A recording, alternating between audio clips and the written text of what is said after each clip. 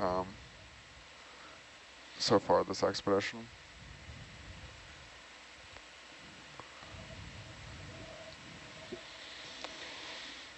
So Brian, without bed forms, can you tell what the current is? Nope. Thank you.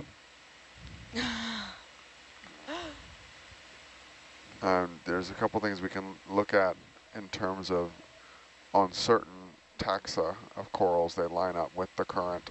So my assumption is the current is more or less coming downhill here. If you look at all the fans are kind of pointed in an uphill direction. So I would assume that the predominant current is coming out of, coming towards the vehicle right now. You can kind of see that whip moving a little bit, probably getting bounced around by the current a bit.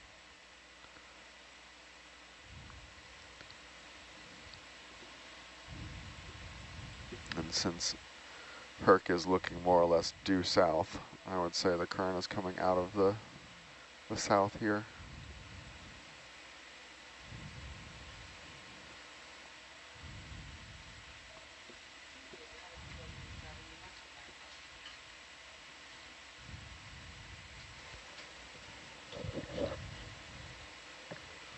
But as I've been lamenting several times on this expedition is we don't have a good way to measure currents on science ROVs.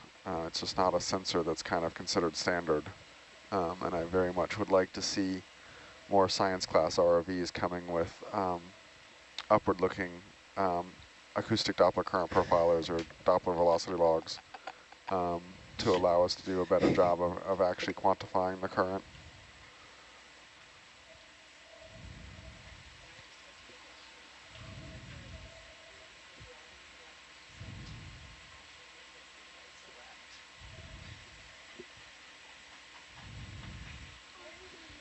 Well, it would also be very helpful for the ROV operators to manage the vehicles in the tether.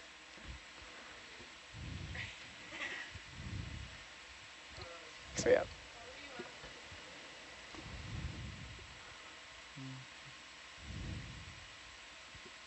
So a couple more rock pens here, a couple more paramuriceidae,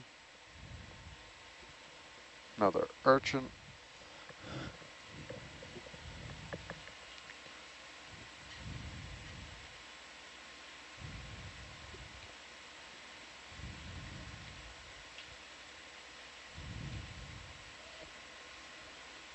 Can we look at this whip here, please? Sure. Oh, and actually that little red thing over there on the left's an anthomastus. Push in there, too.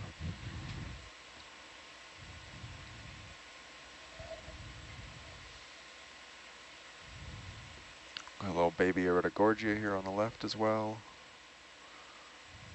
It's got an associate with it. Looks like a little shrimp. Yep. I'm not sure what this whip is yet. Push in a little bit more. That's good. I'll come closer. Come down just a couple meters for us.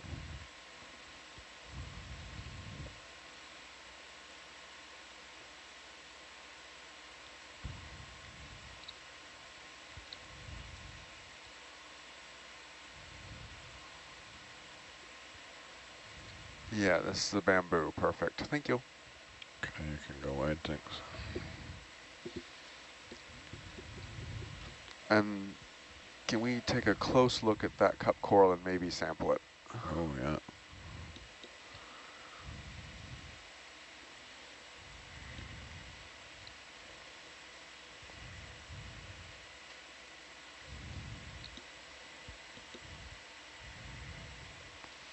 And hello to our colleagues in Scotland who are all at the International Symposium for Deep Sea Corals. I feel like everyone who's not at sea right now who does deep sea coral work is in Edinburgh, Scotland for the week. Steve in Scotland, too? Yep.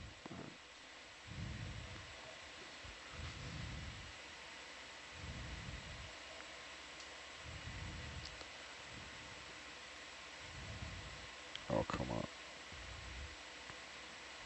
So some loose rocks there, trying to find a perch. You can push in there, Daryl, while I'm flailing around here.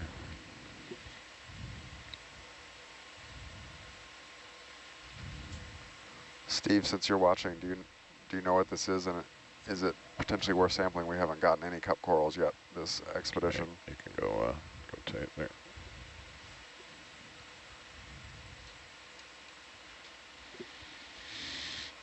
That pulls it. Roger.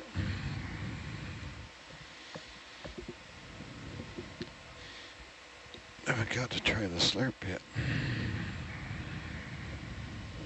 Yep, let's go ahead and take this as a sample. Roger. And yes, I think slurping is your best bet.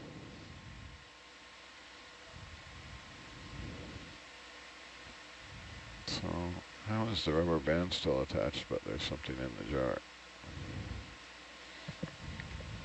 Can you rotate around to the flush jar for us? Copy that.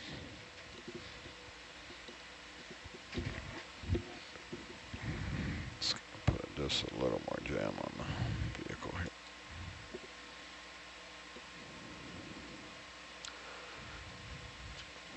You have the flush jar. Roger. You can turn it on and push out the hose there for us.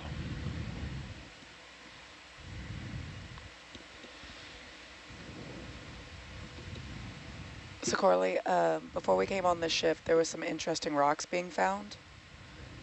Do you know anything about those interesting rocks? Yeah, it looks like Kevin Conrad, who is Amber Serval's graduate advisor, was interested in collecting a rock here. And apparently they have red chunks on them? I have no idea. Okay. I don't know anything about the sample. When I came on shift, Sarah talked to me about corals, and I was like, okay.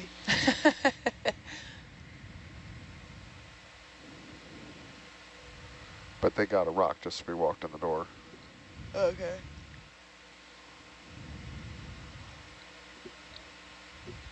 Okay, you can go to a jar that doesn't have any samples in it. I mean, just the next jar there. You got this. D's. For the ID. How high do you want the suction, Dan? Change jars. Which jar? I don't know. What jar's open? 7. Chris? Go counterclockwise, reverse. Copy. Any jar except 5 is open. Okay, turn it on there. Does it look super clean? How much suction do you want? Go 75. Copy that. T4 is at 75. You want a cleaner jar there? Are you happy with that one? That's fine.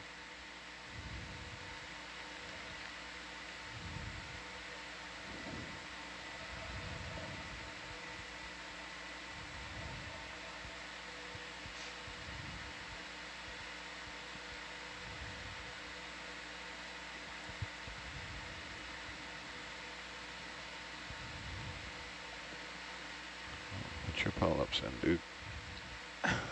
There he goes. Whoop.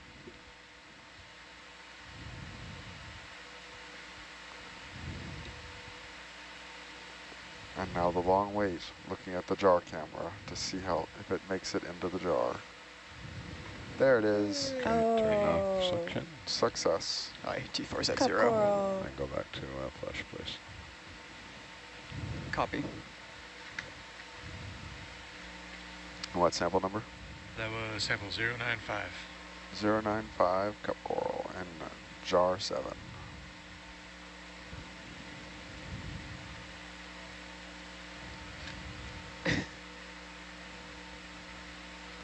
Oh, how not to put your slurp away. You want me to retract the porch? No.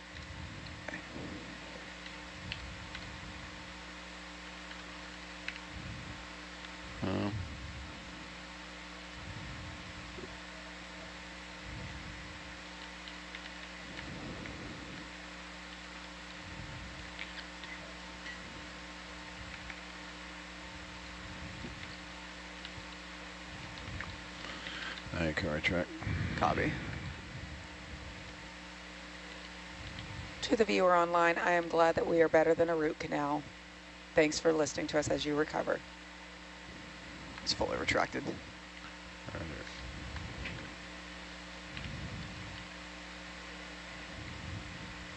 Go ahead, Neff.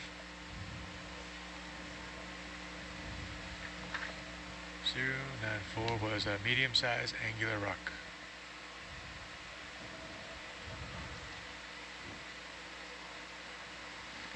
Roger, stand by.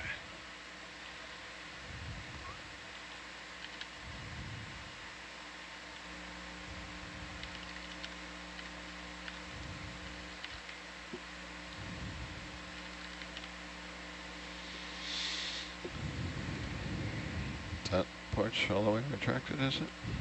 Indeed it is. Right.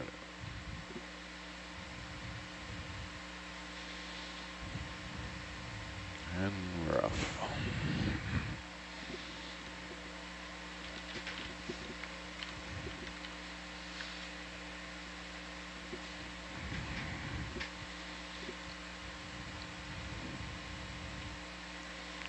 Switch back to the rail cam for me.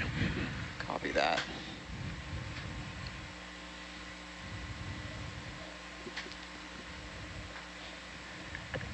You've got the rail cam. Thank you.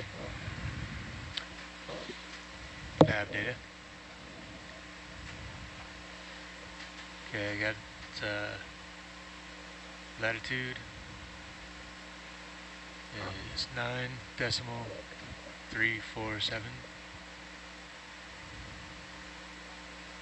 Longitude -163.197.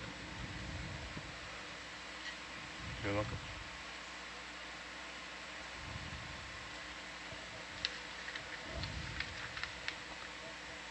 Uh, 093 was a Niskin sample.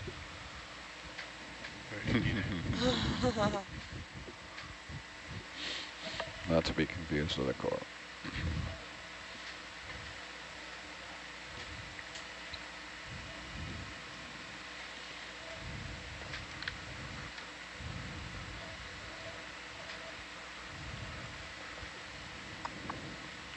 Couple more paramuriceids here.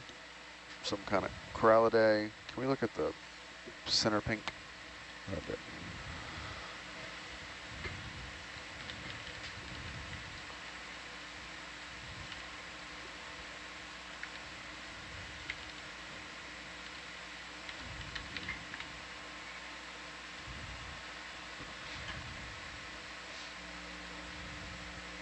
Just trying to get my DSC and my Zeus lined up here. Fail. You push in there.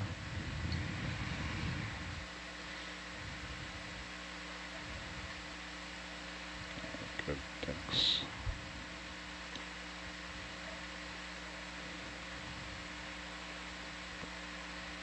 Push in just a bit more for me. Good.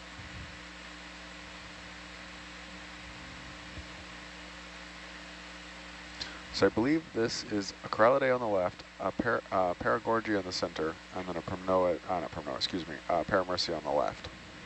But when we start seeing these co-occurring corallidaes, I start getting cautious about paragorgias unless I see them moving. All right, thank you. Okay, can go wide. The kind of definitive way to tell the paragorgias away apart from the corallids is that the corallids have a hard skeleton and a brittle, and the paragorgias have a proteinaceous skeleton and are pretty flexible. So if you see it moving, it's a really good way to distinguish the two families.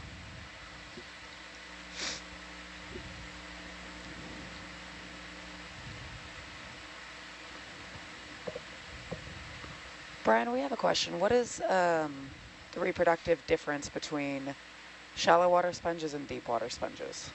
I honestly don't know.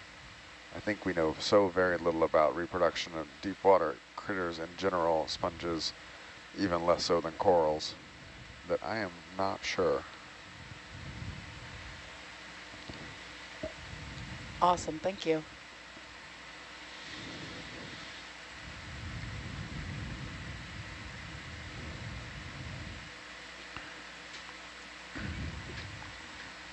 Hey, Daryl, can you do H11 sled Zeus?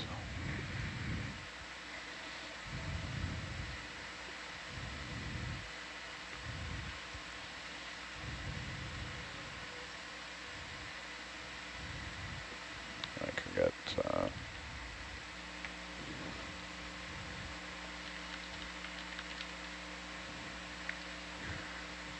Ren can do it. I got it. He's on it.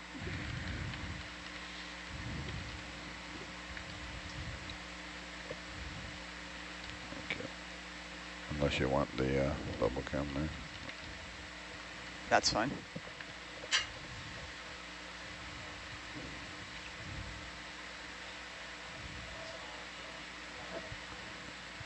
Yeah, we have a button for that one up here.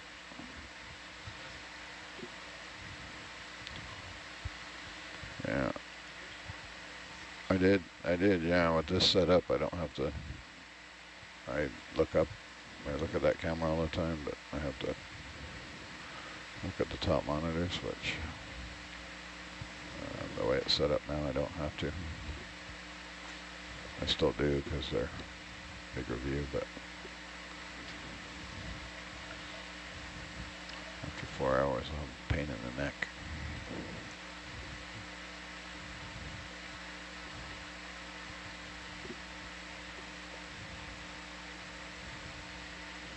Just get whiplash this way.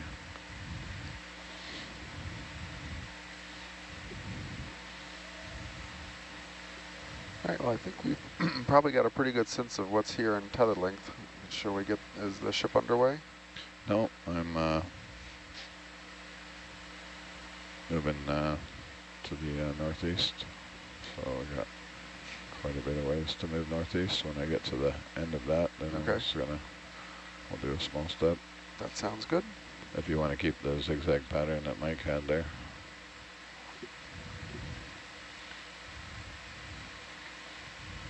Yeah.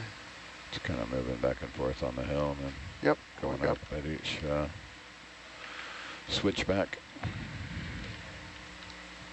Go ahead, Nav. 92. Yes, it was a hemicorallium fan.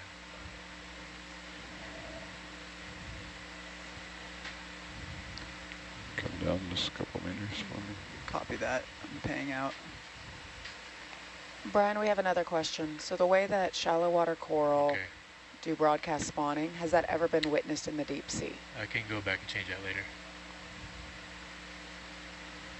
You want to, I don't know of an Step 20 example of it meters being witnessed, on it. but that definitely does not mean it hasn't been. Copy. I know that it's I think, thought that a fair number of 135 rooters would and be actually hold better. their larvae and have short 135. range dispersal, and others have longer range Text. dispersal. But I think we know very, very little about it. Awesome, thank you. And we have no idea if there's timed releases or anything like that like you have in shallow water.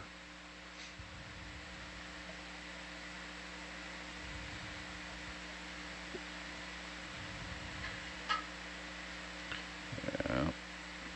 Time to switch back.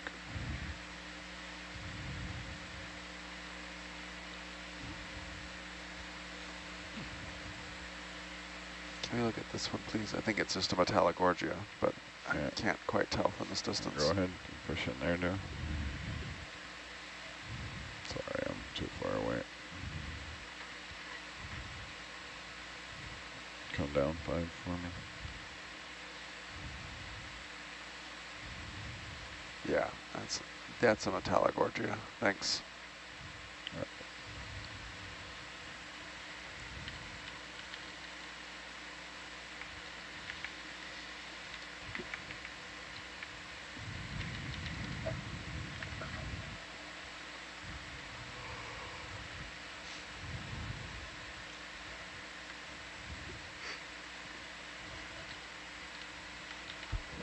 What are those kind of bluish looking Yeah, ones in those the look back? like iridigorgias.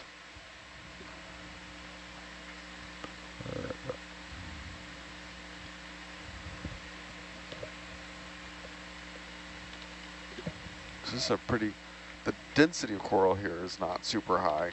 I mean, it's better than we've been seeing the last couple of dives, but it's a pretty diverse community. We've got 5 or 6 different families represented,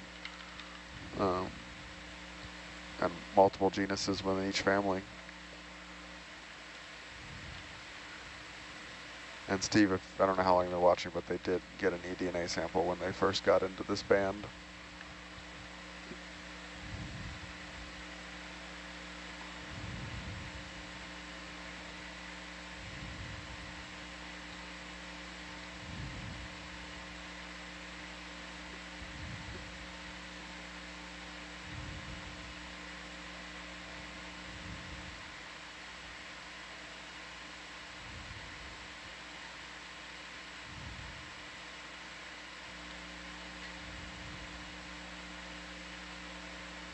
Unique question. Do cephalopods have ears? Like, can they hear?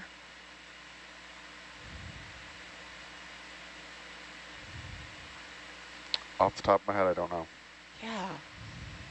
I don't know either.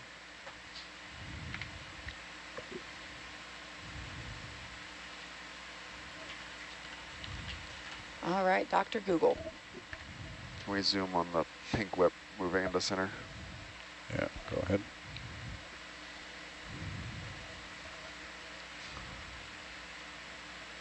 And yes, cephalopods can detect sound, but they do it using their statocysts. And it's typically only low frequency sounds. All right, that's good for us. Thanks. This is a black coral, black whip. Okay, go ahead.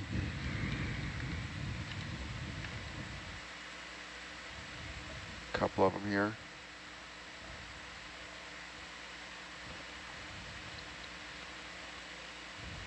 Hi, Alexis. Hi, back. Yep, all the deep sea coral biologists are all in Scotland looking over Steve's shoulder right now. That's so fun. Got another 5 for us. What is this conference called? International Symposium on Deep Sea Corals.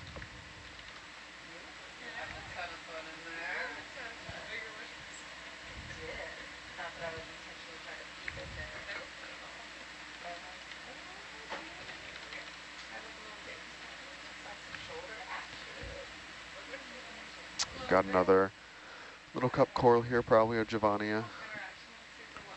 Get another 1%. 20 when you get a chance on it.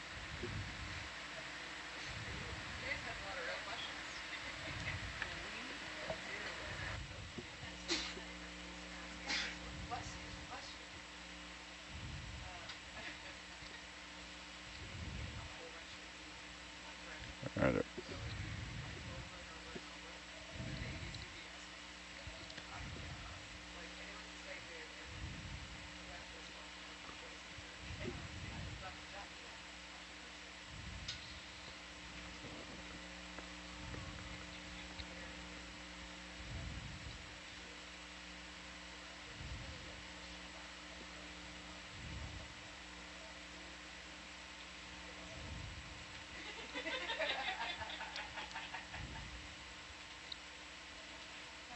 Is that a dead something?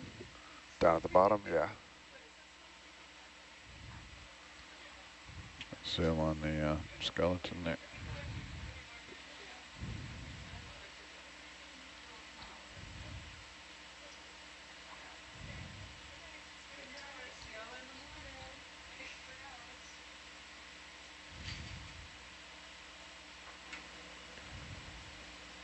Yep, dead skeleton, probably something corallidae. There's one little brittle star on it. All right, thank you. Okay.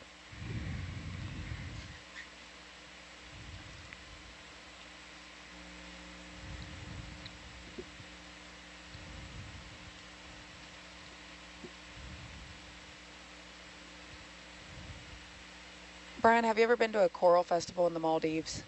I wish. No, I've never been in the Indian Ocean.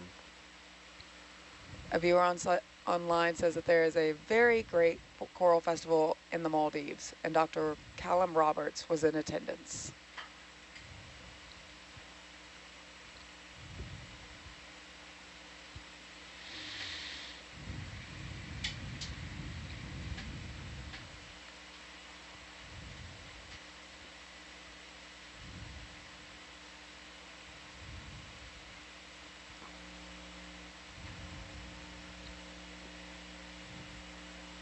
Come down 5, come down 3.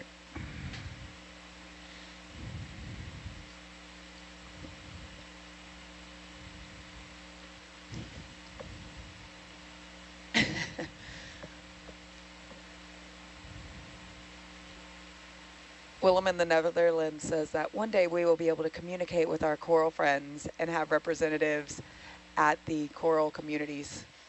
There's a fish off to the left, probably a cusk eel hiding under that overhang.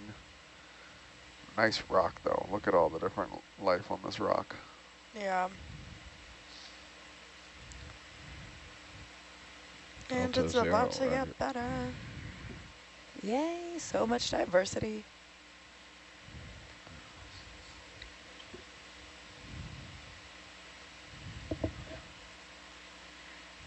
If you hit, you're too close.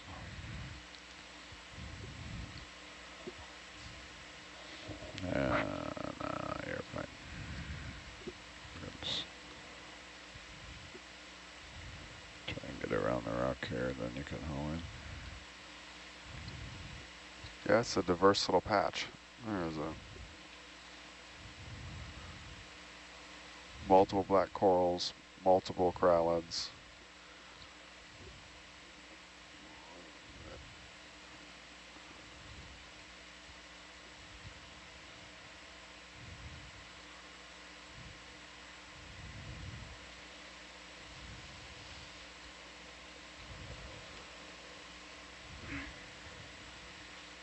Can zoom in on Herc there if you want, Daryl.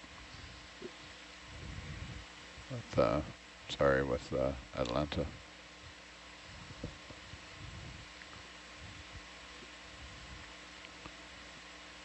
Come up just nice and easy, 5 meters.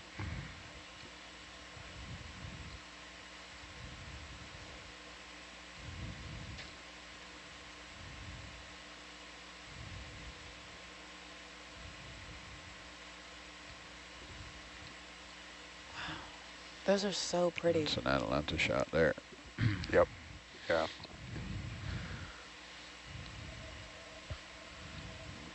I don't know, Katie, you want to flag that Atalanta shot for a highlight?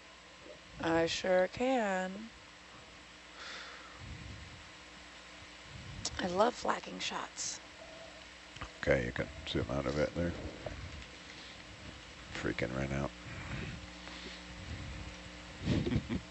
Can we get a closer look at any of these bright yellows? This one, or this one? Yeah, Roger. Get the one on the, come around the rock here. Get the one on the left. And then tilt down a bit when you get a chance. Roger.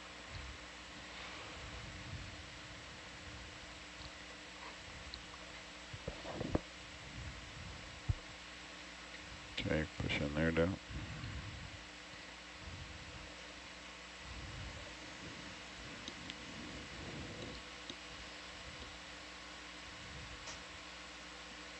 I don't know what this is, Steve. What is this bright yellow thing?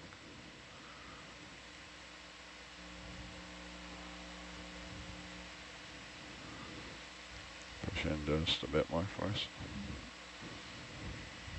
A little bit more. Okay, might as well zoom in there, at least. Is this some type of analysamia? Okay, yeah. Yep. Steve agrees. So this is a new one for, I think, this expedition. We haven't seen any of these. This is actually a true sclerotinian. And then we'd like to take a look at the squat lobster back to the left, if we can. That was behind the lighter pink. It's hiding back there. And then this other one that it's hiding behind might be madrepora. So we're suddenly coming to a little cluster of actual sclerotinians, or colonial sclerotinians. We've been seeing the cup corals. Okay, zoom in there.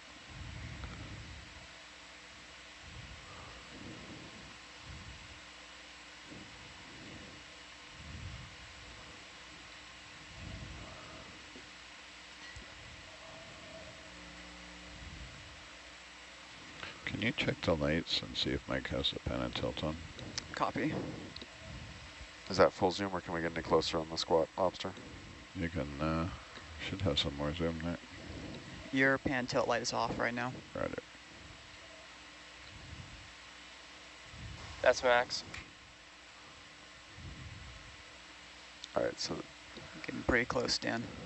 Yeah, you can come up. all right, that's good. Thank nice you. and easy. And so this is Copy, coming actually up. an Opsamia, not madrepora. You're good on the zoom, are you? Yeah, we're done here. Okay, you can go wide down. So yeah, this is definitely, this section of seamount so far is by far the highest diversity Can, coral community we've come seen up a yet bit in this more. expedition. Tilt down. Copy that. And there's a primnoid in there too. And a couple more cup corals.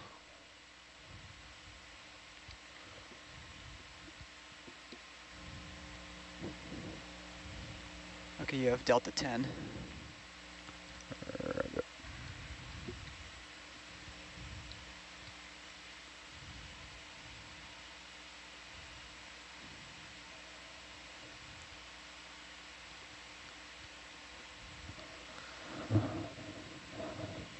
Got a big cup coral in there.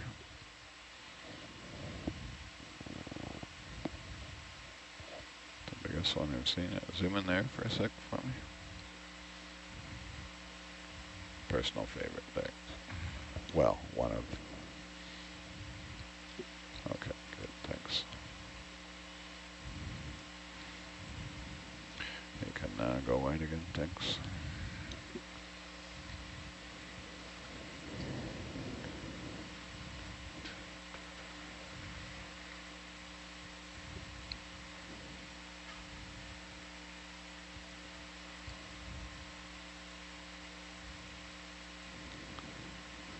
So these big colonial sclerotinians we're seeing here are pretty sensitive to oxygen. We're finding.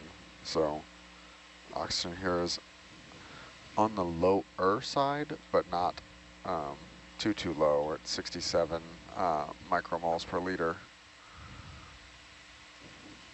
And wow, they just like suddenly picked up all the Opsamia here.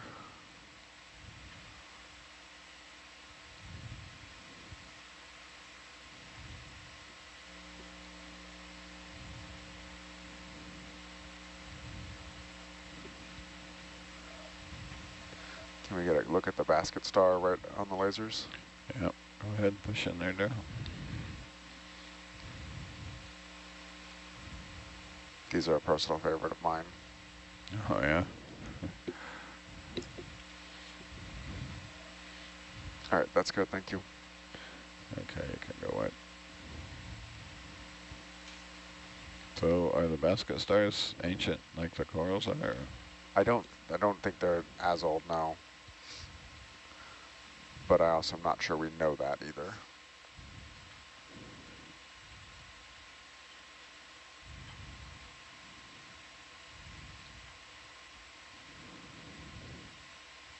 Sorry, Steve, I'm not sure which one you're talking about.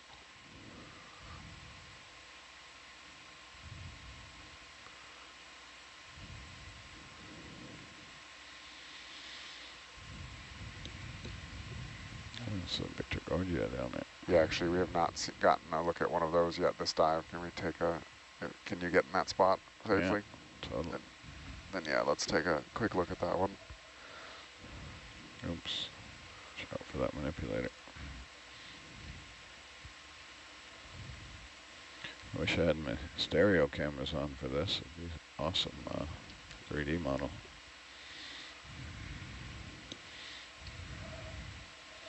Can push in there a bit. Let me come this a little closer as well. Yeah, I can go ahead and push in. So we got the corallidae, probably a hemicorallium over here on the right, and an inaccuracies here on the left, and a iridigorgia hiding in the center here.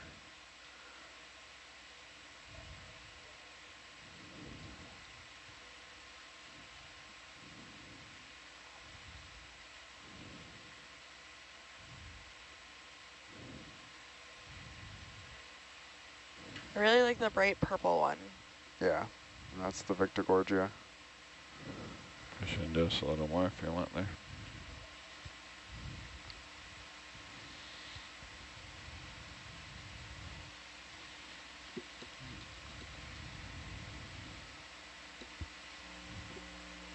All right, science is happy.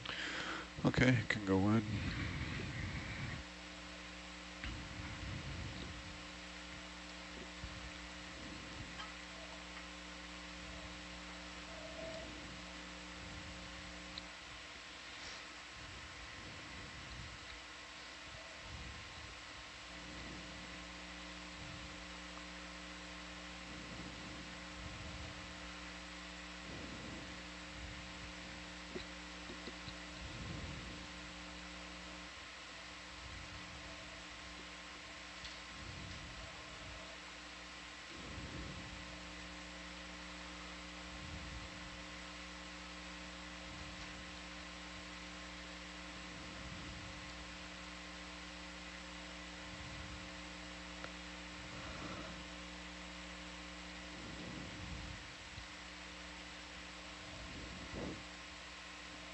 Yeah, look at that.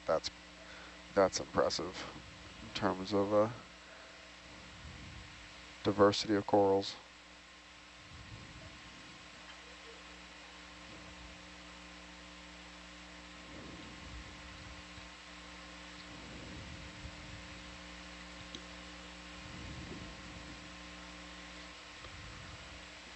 You can come up 5 if you want, and then tilt down for me. Copy. And we'd like to take a Niskin here, but if you can put us like dead center in the cluster of corals, kind of close, and trigger it, that would be appreciated. Can do.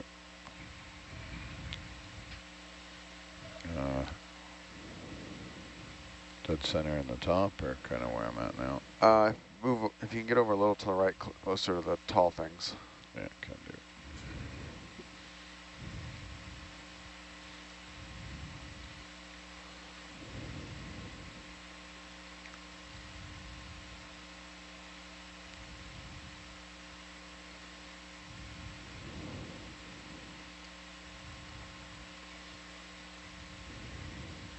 Okay, that's probably good in here. Roger. So we've got an iridigorgia here, a couple more whips. Looks like a metallogorgia. Bamboo whips, more of these paramuriceids. Couple different types of black corals. So we're going to capture a water sample here for environmental DNA analysis with our collaborators at Pacific Northwest Fisheries Science Center and Boston University.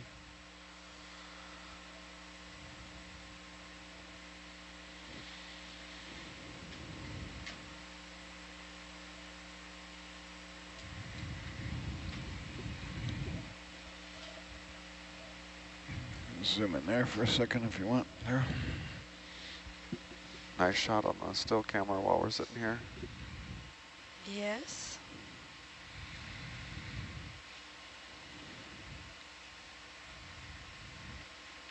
Can you turn on the pen and tilt light? Copy that. You have the pan tilt light. Roger.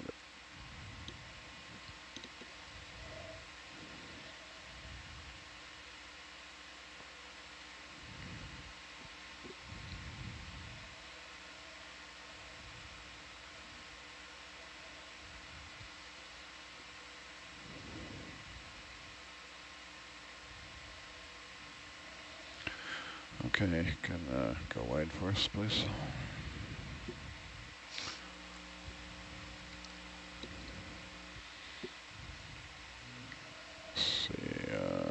like Which bottles have been tripped?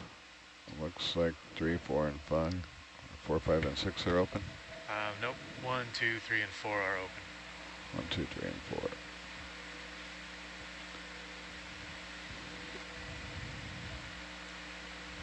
Go for 4.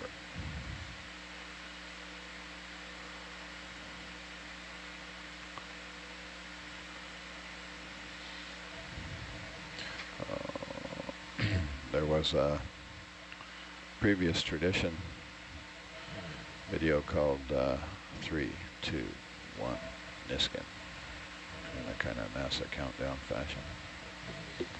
Oh, what's the sample number?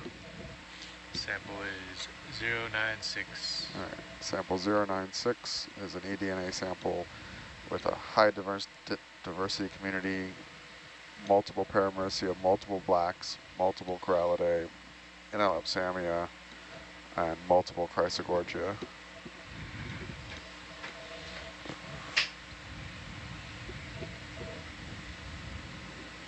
And cup corals.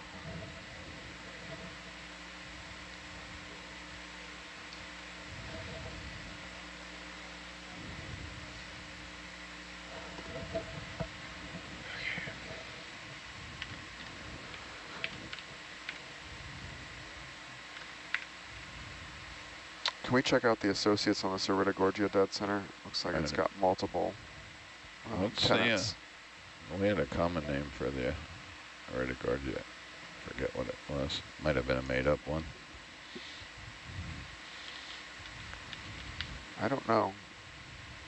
Firework coral. Push in a bit there for us there.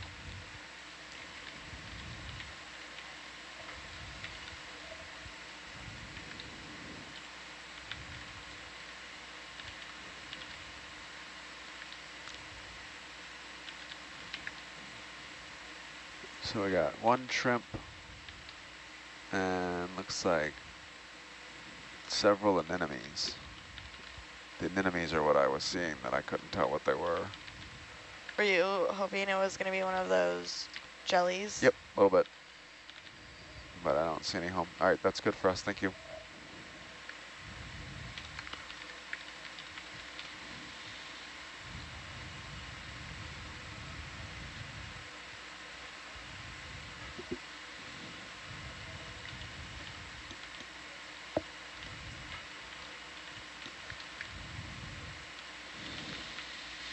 So Steve thinks that shrimp might have been a bathy paleomanella.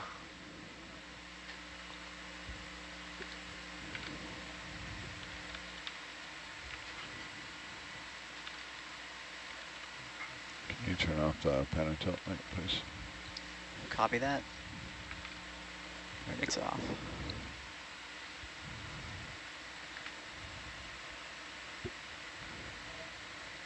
Steve, aren't you supposed to be at a conference, like doing conference things?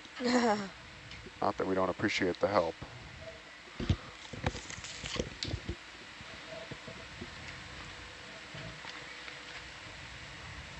Coffee break.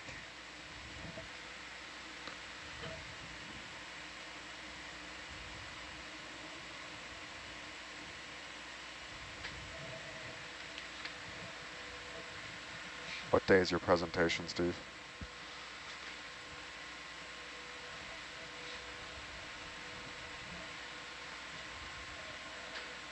This is also one of those fun telepresence things where we have people working from 11-hour time zone difference helping us out here at 5 a.m. Well, it's 4 or 5 p.m. in Scotland. Congratulations, I'm glad the presentation went well. It's always nice when your presentation is early in the conference and then you get it over with and can kind of enjoy the conference more. Yeah, my presentation's supposed to be on a Monday, so I'm very excited about that.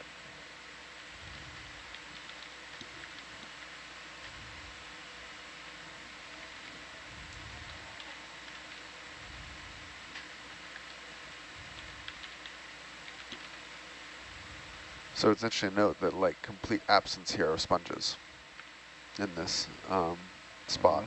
I think there's a sponge there. I imagine there's I'm sure if we went back and look in detail, we'll find one or two small ones. What's that guy there? It's a big sponge. Yep, but off the rock and not looking like it's doing all that well. Sorry, I spotted him. I was zooming over there just when you said that. That's actually what made me think about it, was I saw that the sponge stalk, and I was like, wait, there hasn't been any other sponges. Yeah, it's kind of a solitary sponge. It looks kind of dead. Yep, but does not look like it's in good shape.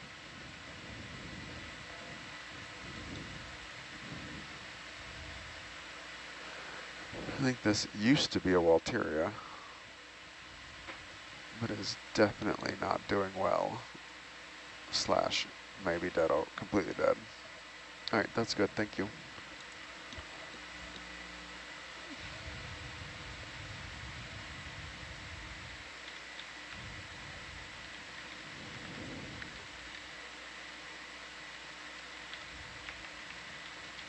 How do you know if some are white when they're alive and some are that dark color from the sediment? I'm trying to think of a good kind of rule of thumb, and I don't really have it for you, but some taxa cover themselves in kind of sediment and hold it, and some don't, and if that's a Walteria, they definitely don't. Let's see. Oh, let's look at the paramuriceids. We have not gotten a good look at these yet. Right.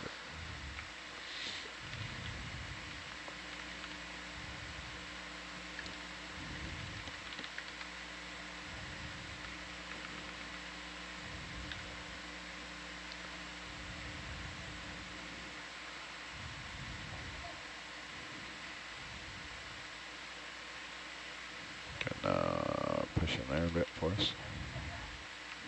I'll keep coming closer.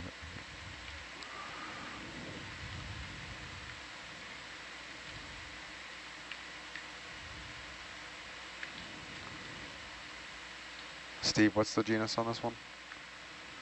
This is a primnoid, and I always get hesitant to call these things to the genus level. I think it's Calyptotrophora. Yep, it is. Thanks, Steve.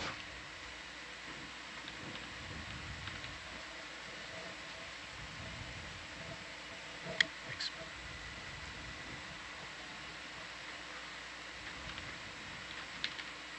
We got a couple associates here. It looks like a bunch of brittle stars, shrimp, some kind of hydrozoans overgrowing it.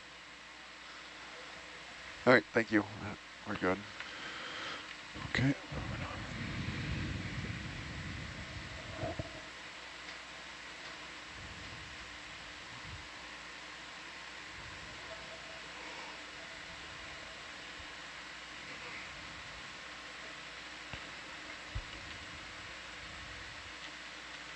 We move 10 meters south.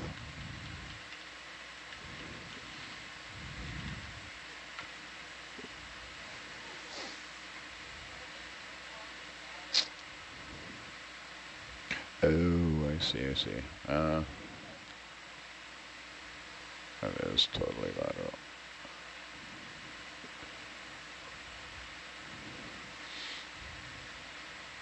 She's drifting that way anyways, so. Yeah.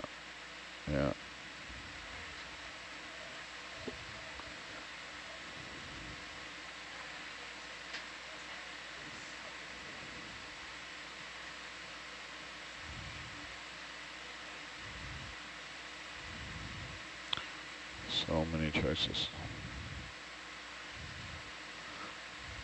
Actually, let's look, since I just commented, yeah, so we say since sponges have been rare, let's go Right. look at the sponge.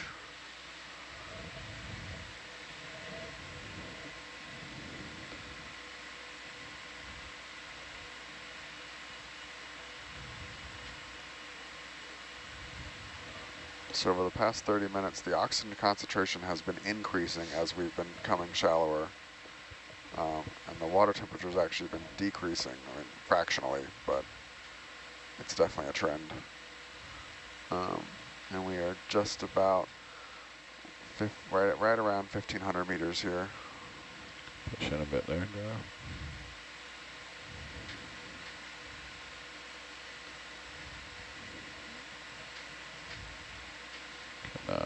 Push in a bit more.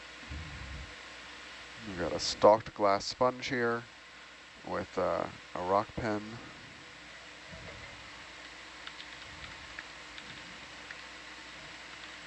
All right, that's probably good enough, thanks.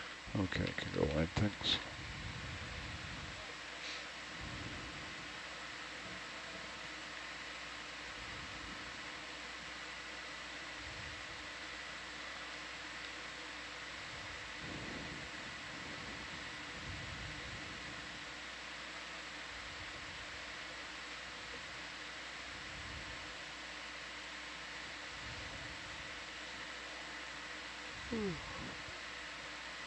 Can we take a look at the yellow one, please? Sure. This should be another Inaccuracies, I believe.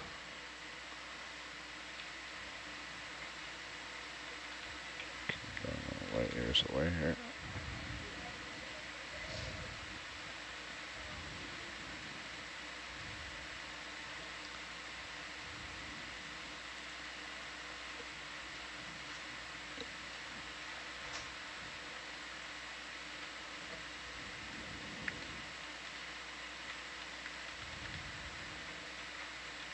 The semi-corallium on the right, I always love how they seem to grow down and kind of fit the texture of the rocks around them. And You can push in there.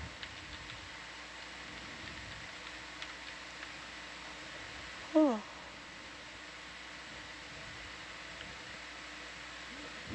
yeah, this is definitely a colonial sclerotinian.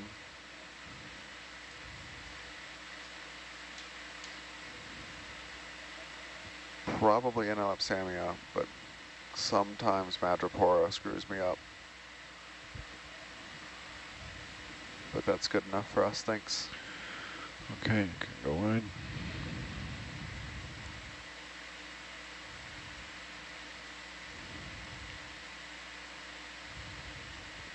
Another nice basket star here on this corallidae.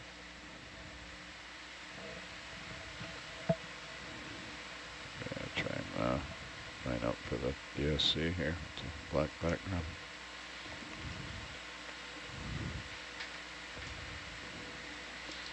We're Do you seeing have a lot more auto- of these. Oh, sorry.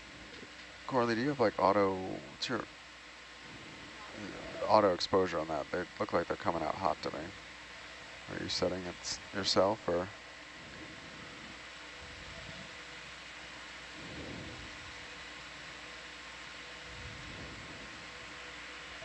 Is this better? Yeah. Push in there, though. What was that? It's My good, phone. thanks. Oh.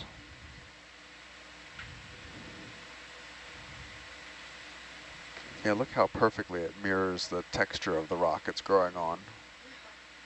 I've seen these sometimes in little crevices and holes that just perfectly fill the crevice between two rocks and make like a perfect strainer. Push in there a bit more. Okay, probably go full zoom there.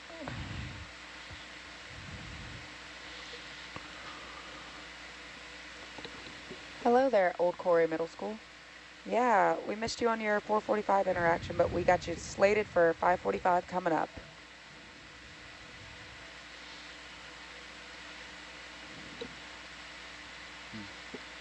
Just the arms on these things just amaze me.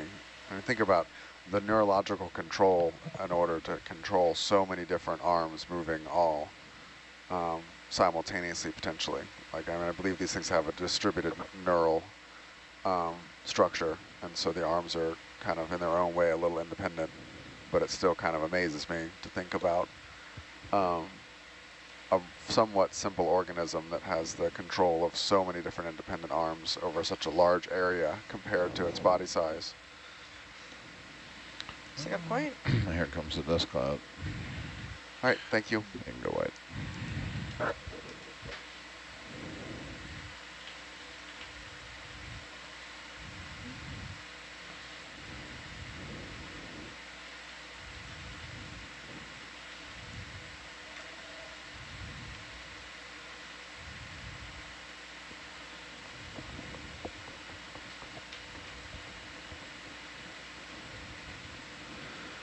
Coralie, any interesting rocks so far? Any ones that you want to add to your own personal rock collection? Not particularly. Well, I'm loath to say it because this has been a really awesome spot. We probably, just thinking of time, should be making a little more concerted up effort uphill, except for that sponge, which we should, or that's not a sponge, is it? No, that's coral, never mind.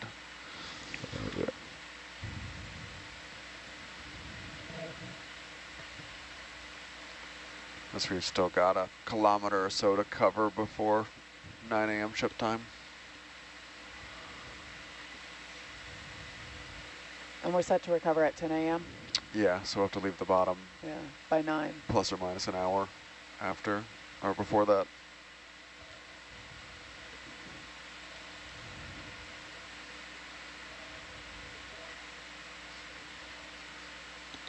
Roger.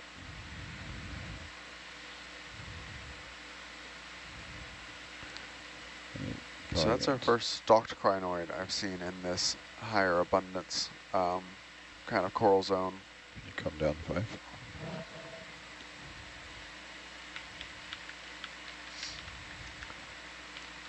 And we don't really need to take a look at the crinoid, just noting that we've seen a lot of crinoids this expedition so far, and they seem to be often in areas where we're not seeing a lot of corals. The crinoids kind of dominate, and here in this area that's dominated by all kinds of different corals, we're seeing a huge drop in the number of crinoids. The 3 dives ago, at the same depth, we were just in a forest of crinoids with very few corals. And here it's kind of the inverse.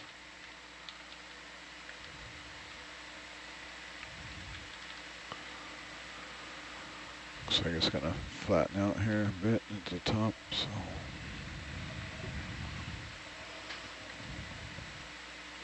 At least for a minute.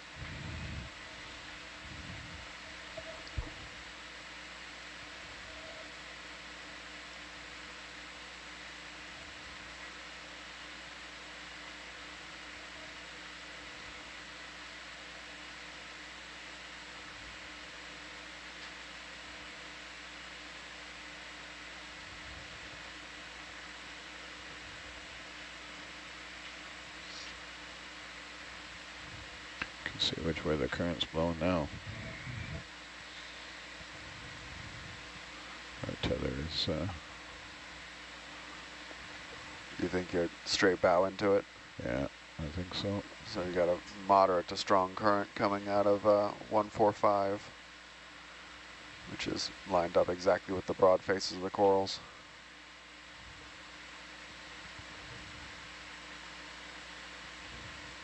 But yeah, the neutrally buoyant tether is definitely pushed out far.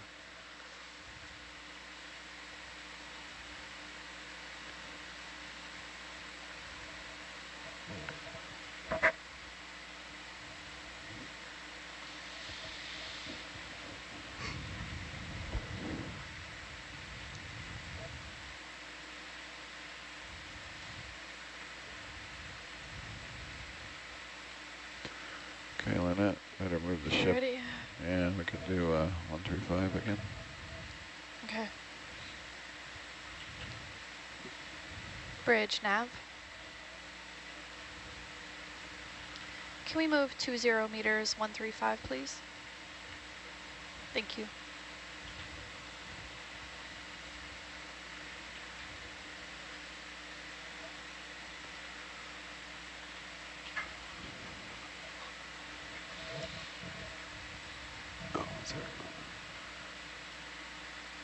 Ooh, iridigorgia. Yeah, look how much it's moving. The current is ripping. All the corals are moving in the wind.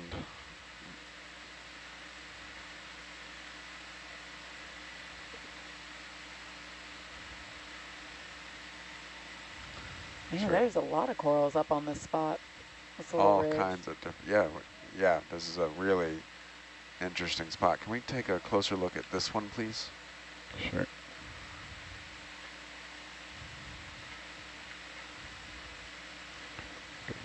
fish in there a bit.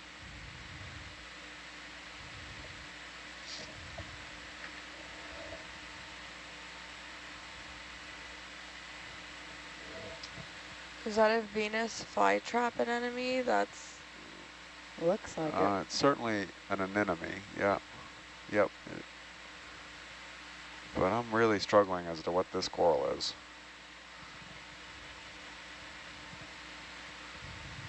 It looks like one of those weeping willows. The tree? Yeah. It does have like a tree-like quality, like to me like a tree losing its leaves in the fall. Got a couple of associates on it. Yeah, it's got a lot of associates. It's got amphipods, it's got little shrimps, it's got brittle stars, it's got this anemone. It's loaded down. Looking at how thin those branches are to see that big old anemone on top. Yeah, can we look down towards the base, please? Right. This looks a lot like the thing we collected yesterday that I was calling a hydroid colony, but this would be Like, really big for that. look. Oh, okay, now I see it. Yeah. When we were looking at the top of it, I didn't see it, and I was like, I don't want to tell you. Like, no, I don't agree. It's mostly from this angle. Yeah. Yeah.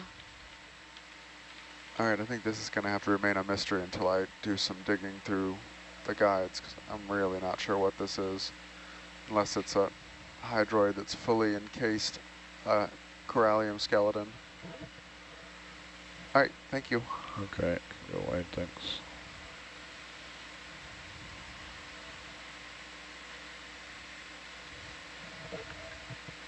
Coralid, can you scroll down on this one? I can't. Okay. I didn't think so, but I don't have control over that computer. Yeah. That's just the view. I didn't think so, I just wanted to double check. What do you want to see? Pressure at that depth. 14.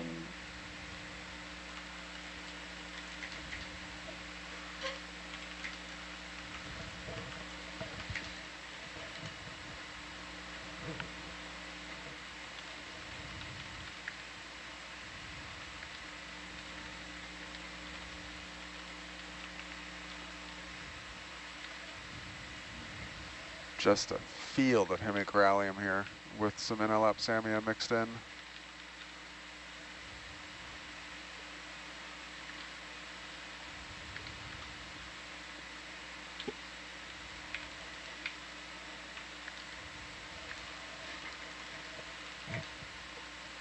Oh, that's a good Atalanta shot. Yeah. Mm-hmm. So as we're moving through this just really impressive coral field, it's a good time to remind people that the area we're operating in right now is part of the U.S. exclusive economic zone north of the U.S. territories of Palmyra and Kingman Reef. And this area currently is under consideration for a proposed national marine sanctuary. And the public comment period to get people's input closes, I believe, June 2nd.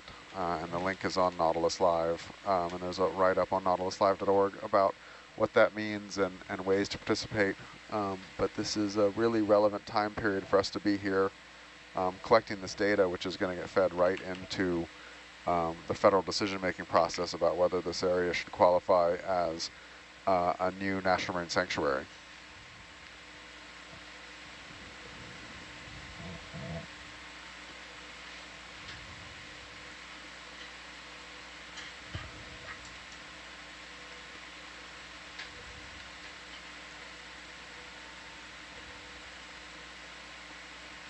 Whoa, just all those beautiful corals.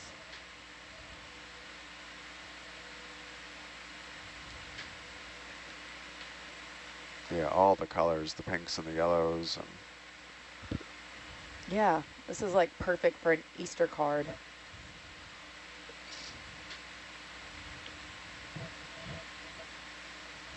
Easter is prime time for all the pastel colors.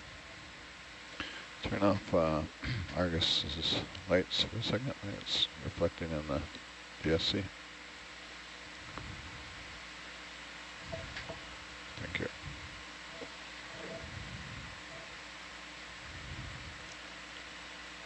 So we are currently at 1,460, 50 meters. So for pressure, that's going to be 14,500-ish pascals, Okay, turn them back on. 145 bars, 143 atmospheres. I think we'll be good for another 20, 135. Okay. You might need to come up a little. Bridge nav. Stay in double digits. Can we have another move 20 meters, 135, please? Thank you. Before the ship gets moving, can we take a quick look at that one, please? Yeah, Reg. Oh, it's another one of those brown ones. Yeah, I think this is another one of the black corals we saw earlier, but I just want to confirm.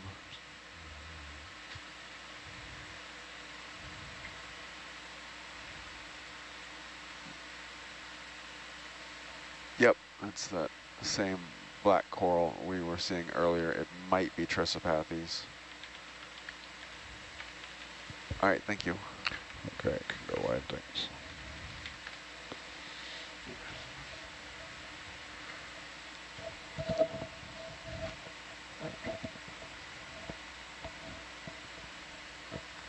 So at this depth, are there any floating ctenophores, or are they all benthic ctenophores that attach onto the corals? Oh yeah, we can definitely see free swimming ctenophores down here.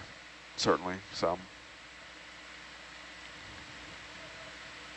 I haven't seen any yet, have you? No, not down here. We saw a lot on the Blue Water Express Yeah. on our last shift, but no, I haven't seen much of any water column life down here. We saw that one octopus for like all of 3 seconds a couple of days ago. But no, for the most part, we've seen very little life in the water column.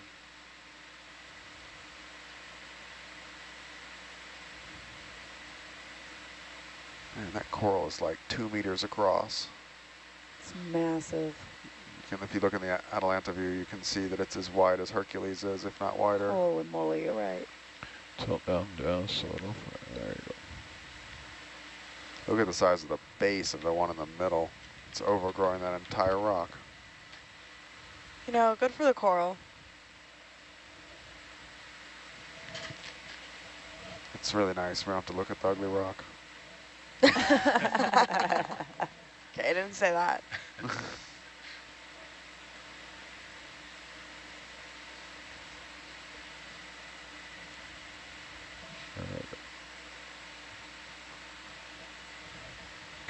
Question online for you, Brian. Are any of these deep sea corals being affected by climate change, bleaching, ocean acidification, crown of thorn, sea stars? These are definitely For not the bleached. most part, yes. These areas are definitely not immune to the effects of climate change. Bleaching isn't a problem here because they don't have photosymbionts they can expel, and crown of thorns don't come down this deep. But temperature change and ocean acidification 100% will affect these organisms. So the yellow ones we're seeing here are true or colonial sclerotinians, and they have to lay a calcium carbonate skeleton down, and they're very, very limited, especially in the deep sea, or by pH. And so if the pH starts ticking down, which it is, down here, they're going to really struggle very quickly to continue to make skeletons. It'll reduce their growth rate quite a bit. The deep ocean is generally more acidic than the shallower water, making it harder to make those skeletons already. And so every little change in the pH down here is really going to hurt the couple colonial sclerotinians we see down here, the analosami and the madrepora, will definitely be affected by ocean acidification. And the modeling we have done, I say that in the royal we as other researchers, looking at the habitat suitability based on temperature is showing some pretty dramatic shifts. I was just working with some colleagues at Temple University a couple weeks ago looking at deep sea corals on the Blake Plateau off the coast of Georgia and South Carolina, which they're dominated by a coral, used to be Lophelia pertusa, now it's called Desmophyllum pertusa, that makes these big deep sea mounds, basically coral reefs. They're reef building corals that exist in the deep sea, and if you look at some of the worst case climate projections, that where they live in the highest density is an area we call the Million Mounds area of the Blake Plateau. That has over 20,000 individual desmophyllum mounds, and when I say individual, I mean a couple 100 meters in size and a couple 100 meters off the seafloor. That entire area, by the end of the century, could be inhospitable to them, and we could lose the highest density and largest continuous cold water coral reef structure in the world. Wow. May completely disappear. By the end of the century? Yep. And that's mainly driven by temperature. So are there any ways that people at home can help fight ocean acidification? Yeah, I mean, Put it's all, baking soda in the ocean. that would have to be a lot. It's all the kind of basic things that everyone knows they should be doing that are really hard to do sometimes. Such as like burning less fossil fuels, driving your car less. Yep, that, and really, I think the bigger impact is making good policy, and as individuals should absolutely do what they can to transition to cleaner energy sources, more efficient ways of transportation, being conscientious of, you know, the everyday life choices, but also, you know, advocating for larger political change and regulation and oversight that helps, you know, shift market forces to make some of these more environmentally friendly products and services and sources of things more cost effective. And a lot of that's going to come from regulation and oversight, at least from my point of view. And so there's hundreds of ways to help reduce your carbon footprint and help guide society to a lower carbon environment. And we really need more people to put pressure on the decision makers through where you spend your money, how you cast your votes, all the different ways. Yeah, I was going to say, like, vote with your dollars, so don't be, like, informed about the corporations and the clothing brands and things that you're spending your money on, because those people can be, a lot of those times those big corporations are very responsible for a lot of pollution, especially in the ocean. But this is an epic coral community we're moving through here. This is unquestionably the best dive so far in terms of coral we've seen on this expedition. Oh, there's another great example of how this hemicorallium fills all the cracks right down near the seafloor. You can see this one in the center, how it's just kind of wrapped around this boulder face and has grown down till it met the rocks and has filled this gap. Is that because it's just so big it needs more support, or it's... I don't know, honestly. When I've gotten in here and looked in these previously, which we can maybe do a little bit now, they're not actually touching. They grow very close, and I think it has something to do with capturing the flow, the water flow moving around the rock face. Yes, we do, yeah.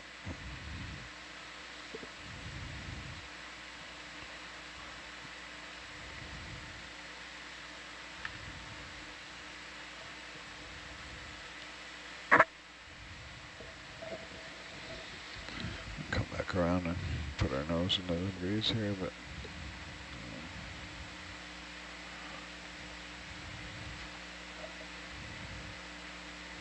just trace it off to the northeast here for a while. Sure. We're gonna have to jump off here at some point.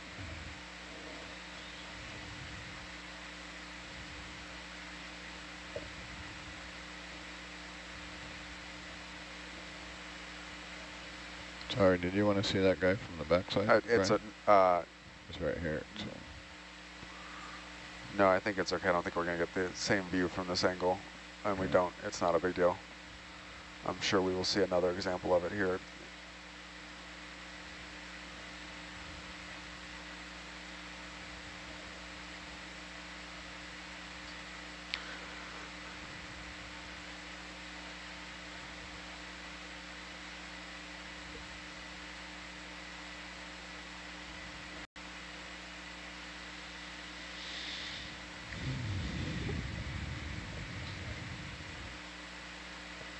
I want to come up. So I was just doing my my countdown checklist, and today is our halfway mark. Oh my God. Yeah. So, yeah, after today we will be having less and less days. It's like a little magical moment. What are you telling me? You're already tired and want to go home? Mhm. Just when we find the good corals? No, I know, would never, seriously. ever want to, like, every moment I spend in this control van with y'all guys is a moment of heaven. Who chose this dive? Did you choose this dive, Brian? I don't think anyone ever chooses a dive. It's always a collaborative effort of several of us sitting around throwing out ideas and then refining each other's.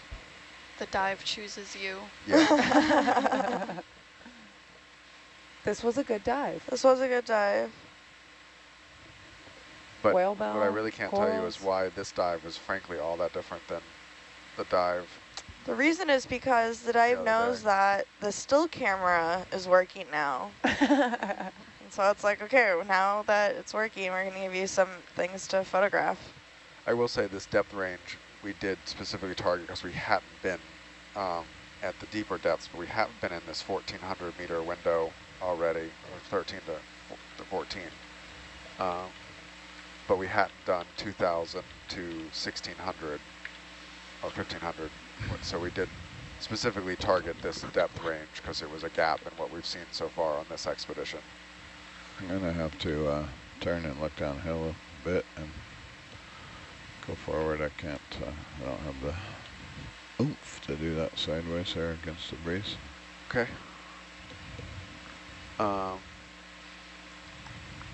Which way is the ridge back? Can you see in the local topography which way is the ridge line up to the high? We're on top right now, so, Okay. but in Atlanta is looking to the west uphill. To the west uphill? Yeah, right. There's a little local downhill Oh, okay. here. Then yeah, because I'm gonna have to. should be. I can come down the hill here and then spin back around. Yeah, you can also just we can also just go downhill, and it shouldn't be much of a downhill in theory because we're. In theory. So we should be picking up another 100 meters of elevation almost, or 60 meters before we get to the top of this feature, and then we will have to go downhill.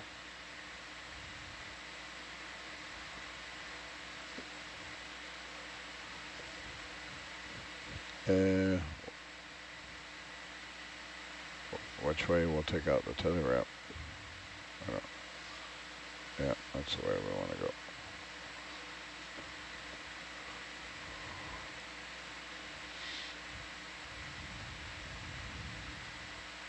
So we got an interesting question that just came in. So we've talked about deep sea mining. We've talked about renewable energy sources like solar and wind. What about tidal power generation? Can you come down? That is something I don't know that I much don't- about, yeah. but I think I've heard about it, but I don't know I think anything it's about actually it. supposed to be a pretty good method of A renewable good- energy. Yeah, renewable, but I haven't heard anybody putting it in. I haven't seen Well, anything about it. Did you see the giant barge that was 2 ships in front of us at the pier when we got underway? No. I was that- not paying attention, but That was a tidal current generator system.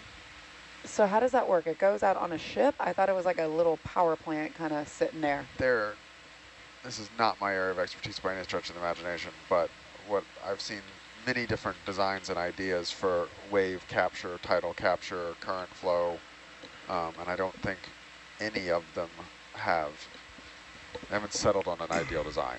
They're in that stage where there's a whole wide range of divergent ideas of how to do it best, and really only recently are we seeing large-scale field tests like the one that they're doing in Hawaii. I misspoke there earlier, Brian. I was looking at the wrong sonar. So uphill is east. That makes more sense. I get those backwards all the time. That makes more sense to me. Turned around there. But we will have to go downhill in the not too distant future. Right. So I think from a renewable energy standpoint, it is a very renewable energy. The catch being is having to deploy large things in strong currents to make it work. And that provides its own whole host of challenges. But there are certainly several groups that I'm aware of that are experimenting with trying to find a way to do tidal and current and wave capture. Yeah. Sure, yeah. There's a iridigorgia here. Bridge nav. And just all of a sudden like that, we find Can we move 20 meters east, please? With much fewer corals. Thank you. So speaking of fewer corals, we have a question that just came in, and it's going back to last week's dive, saying that there was a stretch of dead corals and like a lot of coral skeletons. Was a lack of oxygen there the cause of the dead corals? I honestly don't remember that. It might have been on a different watch. Yeah, I don't know. But you do sometimes see these areas where the corals seem to have all died off, and I'm not sure we have a definitive answer. A definitive answer on that. And saying hello to more friends in Scotland. Hi, Amanda.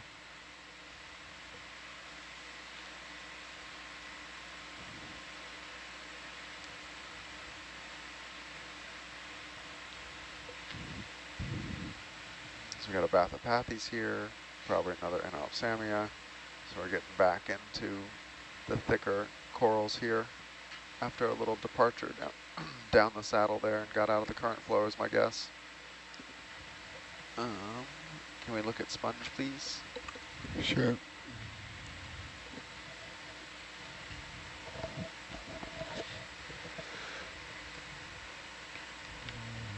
Go ahead there. Zoom in there. Can you bring up Chris Kelly's wish list of sponges? Yep.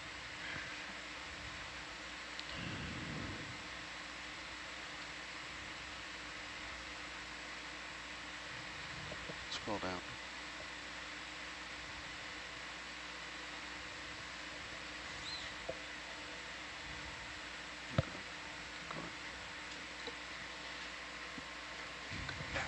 Might be a little current here. Oh, no, never mind.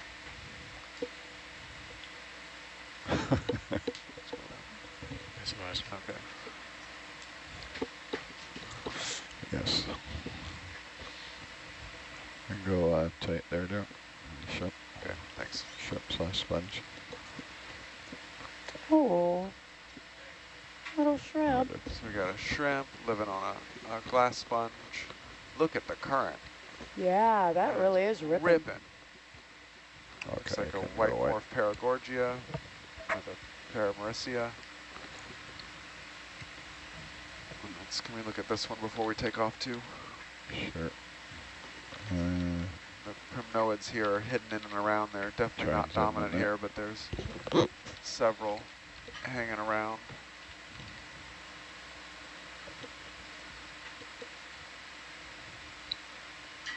All right, that's probably good enough. Okay. Thank you. And I got a Iridigorgia back there. Man, the diversity here is awesome.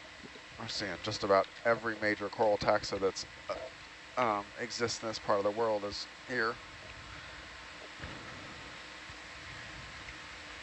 I really like those really bright, kind of electric purple blue ones. Yeah, those are the Iridigorgias. Iridigorgia is still my favorite though. For morphology. What is this? What did you call it? Pictogorgia? yeah. How do you spell that? It's still good for 135, probably. You want 135? Does that get us where we need to go? Pretty much, according to the bathymetry, like 100, 105 should get us to the peak. Oh, yeah. Okay. I want to try that. Okay. You ready? We'll be soon, yeah. Okay.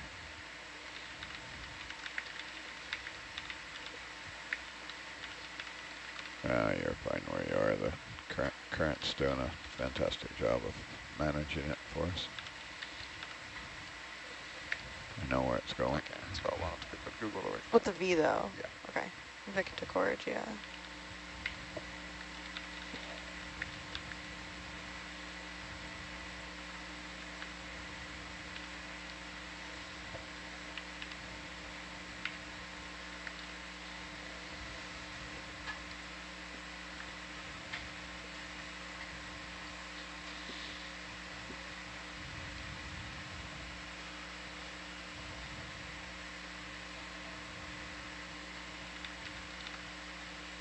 Looks like the same sponge we just looked at a second ago, but this one's got a basket star and a crinoid on it. It's got a little coral basically sharing its base with it.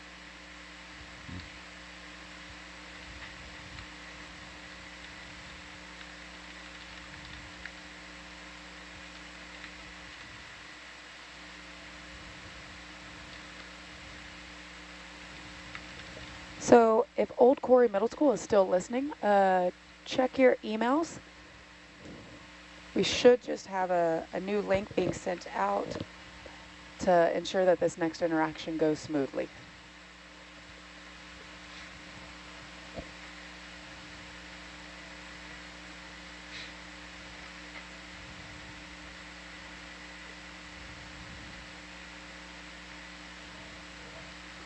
Ooh, interesting question. Are corals very sensitive to temperature?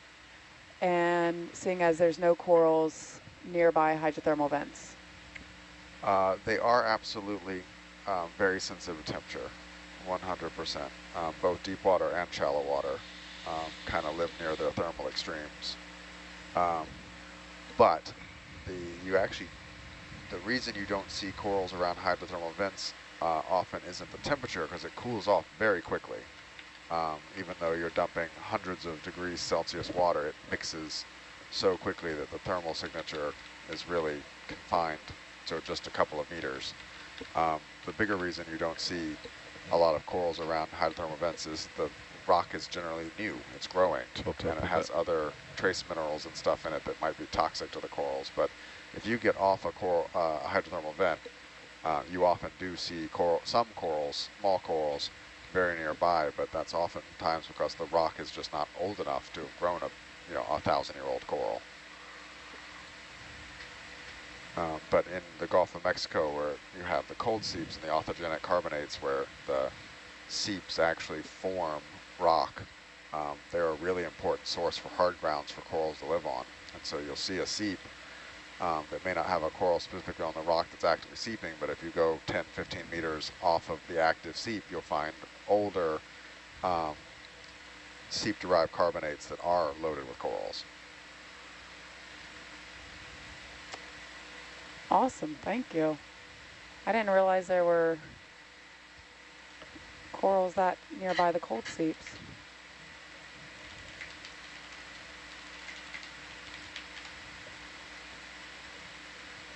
So the community seems to be shifting more and more in towards these corallids and inaccuracies as we move up here further, and we're seeing fewer of the soft-bodied octocorals.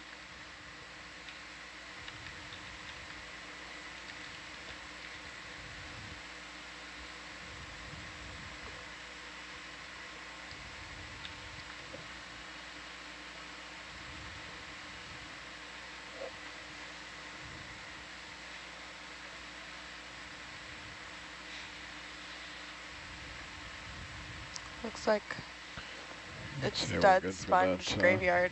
105 move if you want. Bridge nav. Can we move 20 meters 105, please? Thank you. What is that? Zoom in there, Daryl. Zoom in for us, Daryl.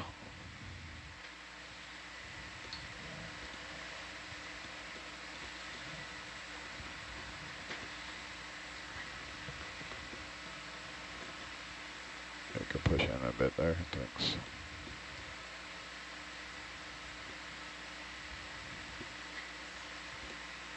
What is that? It's another dandelion siphonophore, Aww. and it's shedding. I've seen this shedding before, and I've yet to figure out what it is. Okay, go wide for a minute.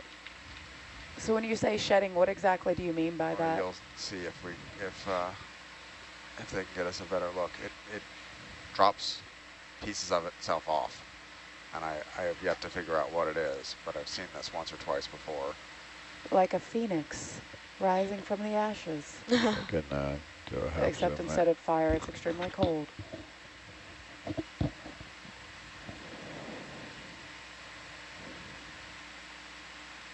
So you can see little things sloughing off, or and being blown down current from it. Yeah. Can't figure out if it's mucus or if it's reproduction or whatever, but push in just a bit more there. or if it's injured in this current. We saw one last year that was like floating in the water column and just Push in a like bit more. shedding Yep. tons and tons of, I don't know, mucus or whatever it is. But I don't know what it is. Wow. Definitely seen this a couple times before, and I've not figured out what it's shedding. Oh, come on. Yeah, absolutely. That is so interesting.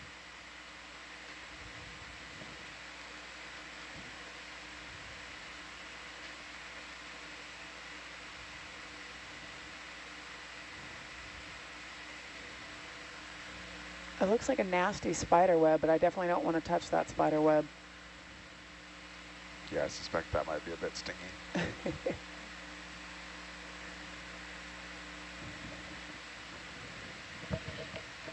So this is a siphonophore, kind of a similar, or a relative of like the Portuguese man of war or something like that. If you're on the East Coast and the Gulf, you're familiar with those and spending time at the coast.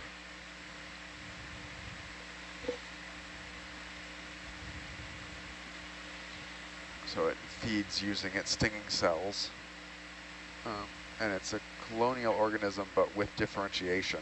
So it has different individuals that are technically separate individuals, but they still have a specialization in like the way they contribute to the whole organism.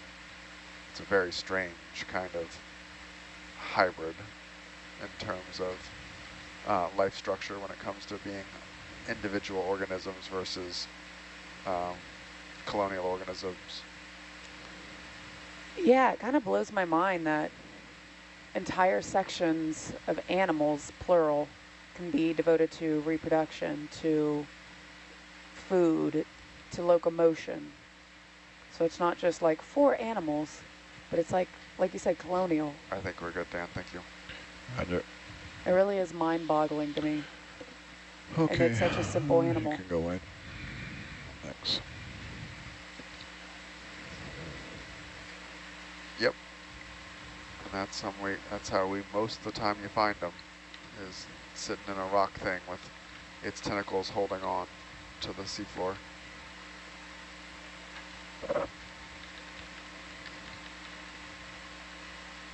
Linda, did you say you found one like free floating? Yeah, it was free floating. I think they made like a highlight video of it. If you search Nautilus Live sea dandelion, you can find it. And it was just like shedding an unbelievable amount of stuff. Like it just kept coming.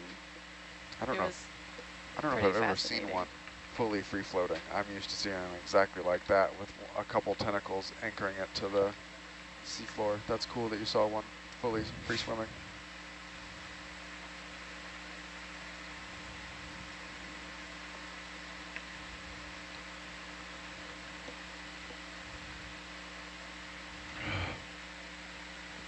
So now we're picking up more of the paramuriceids again, these yellow flexi corals that are moving around in the wind.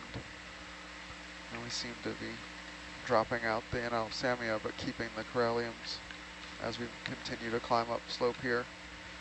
It may just be this one particular spot is a little bit shifted. It may not actually be a community change, but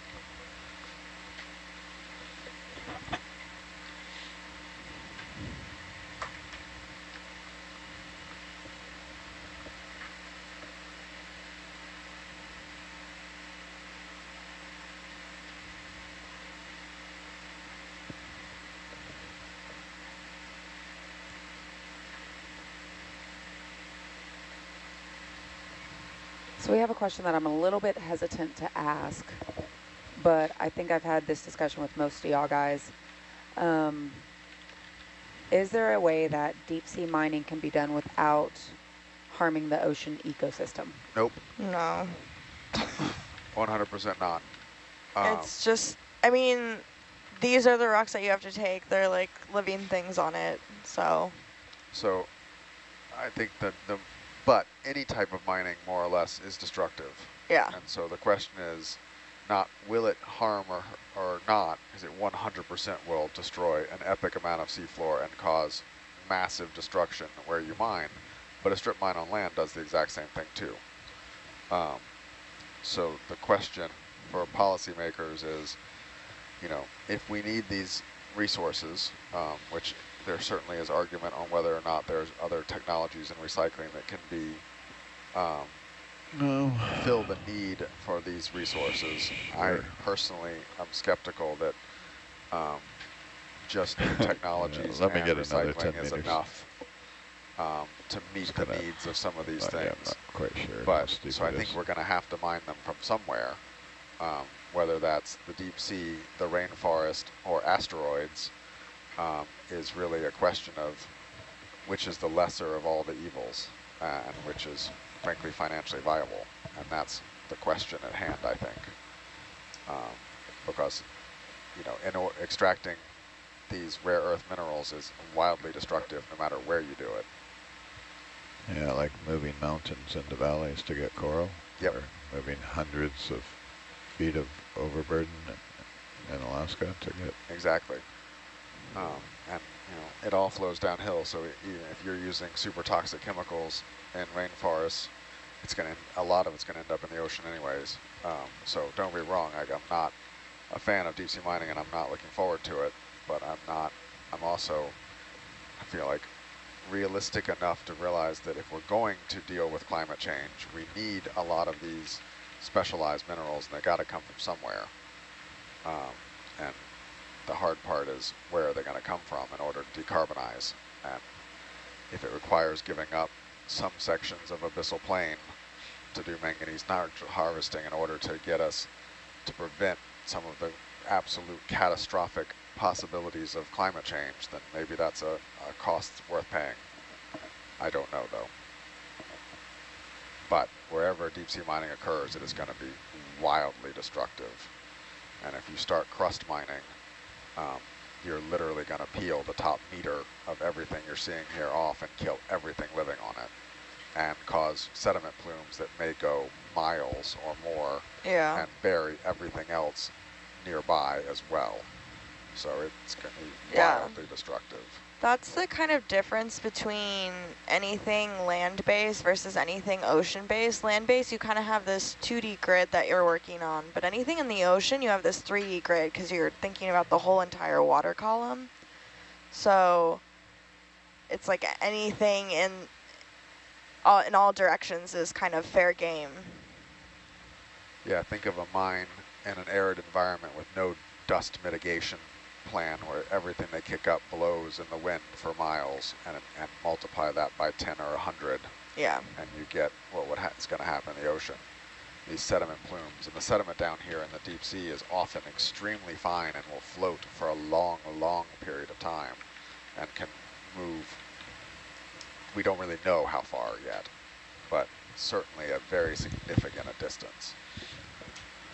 So a couple of years ago, Yeah, we I think so. had a scientist from ONC who was looking for her PhD, was looking into harvesting like extinct or dead hydrothermal vents. Is that a possibility?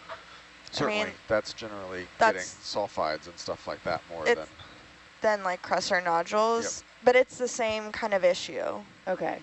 But it would be mainly the difference is 2 different minerals are being harvested? Yeah, so the reason why people are very interested in mining crusts and nodules is because they have a very high concentration of cobalt, which is extremely important in lithium ion batteries and is coming very, very depleted on land. And there's a lot of human rights violations around land-based mining of cobalt. So those are some of the reasons why people are looking to the deep sea. But yeah, but it's the same thing. And as far as I know, there's not these kind of crazy dense coral ecosystems around hydrothermal vents, but there are very dense, important ecosystems around hydrothermal vents as well. They might not be as pretty as this, but there's a lot of really important microbes, and snails, Pompeii worms, tube worms. yeah, that live in those ecosystems as well. But I think actually the deep sea mining that's currently happening right now, I think they are actually mining for seafloor massive sulfides. So there's no large scale mining of crust or nodules yet. But I think Japan is mining for sulfides now. But it could start as soon as July. the end of this year. Yeah, Wow. July is when. That's coming up. I think Allseas has been picking up nodules. Yeah, Allseas in partnership with the metals company has done a full-scale extractive test. They pulled up like 3,000 tons or something like that Wow. this year. One of the things to consider with mining from a ship versus mining from land is the infrastructure required. Yeah. So for a land-based mine, all the infrastructure, machinery, buildings, housing, all that is kind of a one-time use only. So you see a lot of abandoned mines, and all the time and money and energy expended to build all that infrastructure is then, kind of waste after that with mining from a vessel. The vessel can be repurposed to, just move to another location. Yeah. So I think the short answer is it's wildly complicated, and the devil is really in the details and the nuance of, where do you release your sediment plumes? How much? What is the average, size of the particle released, and things like that are going to actually have a huge effect on how destructive deep sea mining is. And I will say, from my point of view at least, the International Seabed Authority, which regulates mining on the high seas, is not doing a very good job of working through kind of the details of what's going to happen.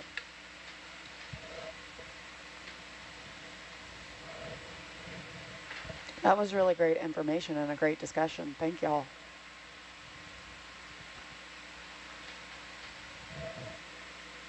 This is another one of the hemicoralliums we've been seeing quite a bit, with some tissue lost in the center and a bunch of crinoids using it as to get up in the water column.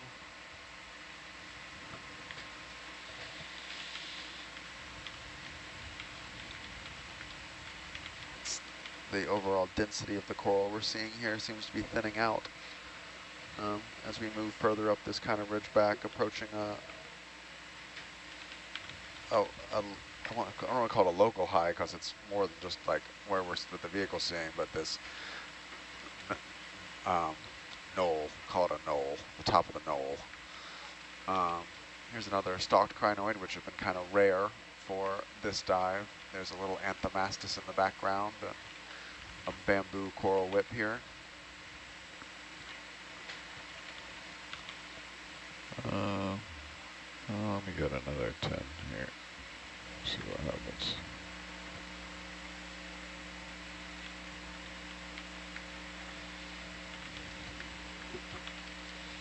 you play with the gain on that sonar there and see if you can get it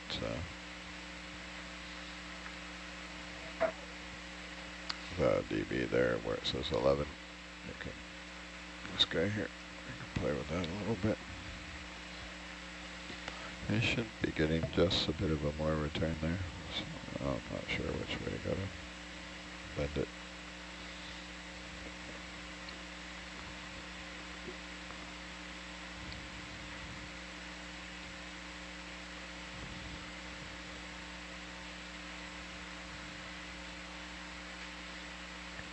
Play around with the numbers there till you should be on the same range, but after you tilted it down there, it should be. Maybe it's just seeing that as what's. Try dropping the range.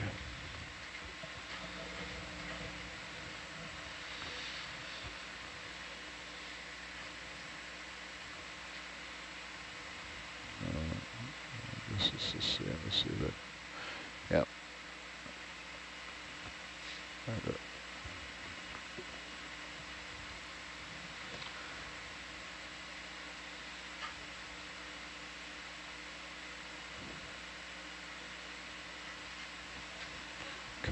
Come up fine for me.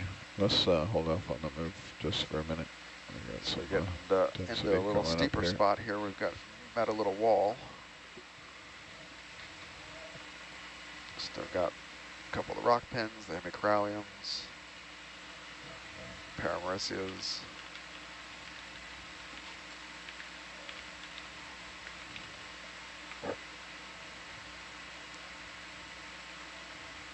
You have 5. Yep. I notice you're still ascending. You want me to just match you for a bit? No, I'm just backing up here to get an overview. Okay. Copy that. Decide which way I want to go. Now I get it.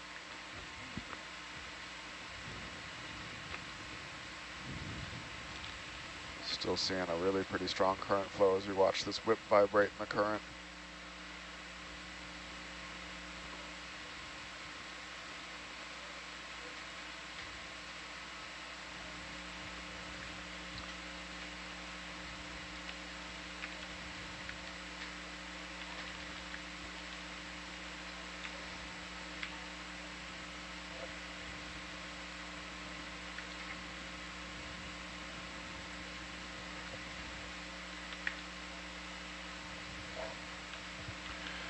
Okay, you want to try, yeah, we can do the 105 again, I guess.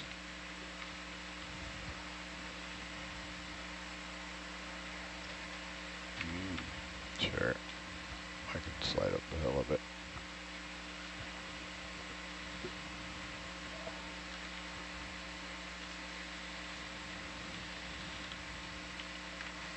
Nice pretty Walteria sponge here on the left.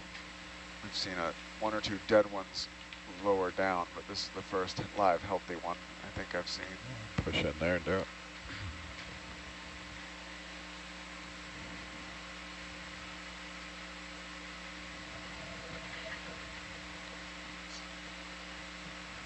Got a shrimp associate and a couple brittle stars in there.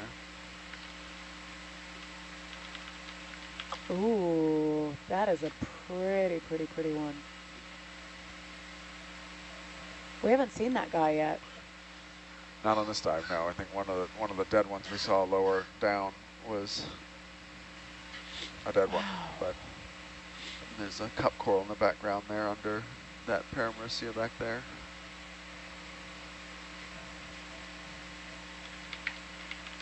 All right, thank you. Okay, go away. Thanks.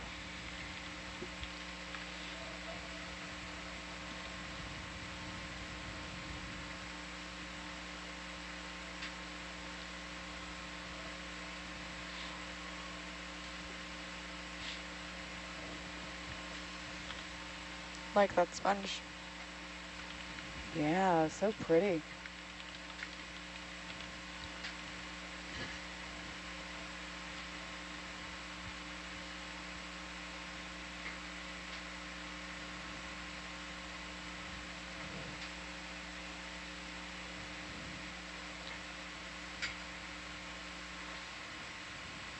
So the area that we're diving on now, do we believe that this was once upon a time an island, or do we think that it never broke the surface?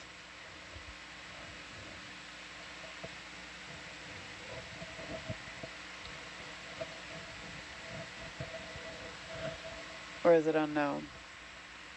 Oh, I see. This one is a little less clear, frankly. Yeah, what's interesting is that the flat geo area that we would normally assume had broke the surface is actually deeper than what we're diving on right now. This one does not exactly hold the kind of the classic look of a geo, and I don't have an explanation for it. Yeah, I'm gonna push that question to Adam. Thank you.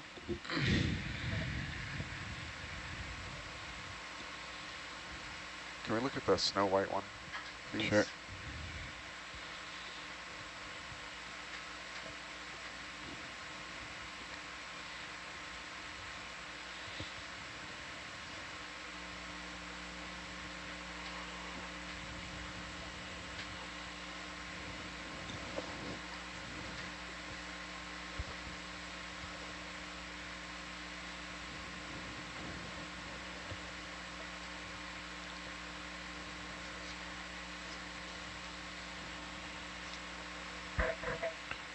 Push in a little bit there for us.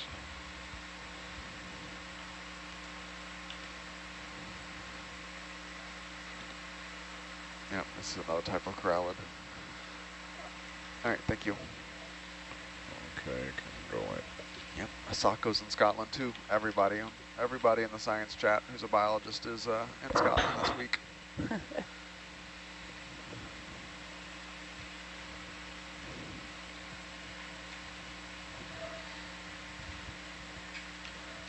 I had to pre-record my talk before we left. What was your talk on? It was comparing the coral communities on different flanks of a seamount in the Phoenix Islands, about 1,000 miles west of here and a little bit south. Actually, a lot of it south, on the other side of the equator. Actually, a lot of the data I showed on the transit down here was from that project.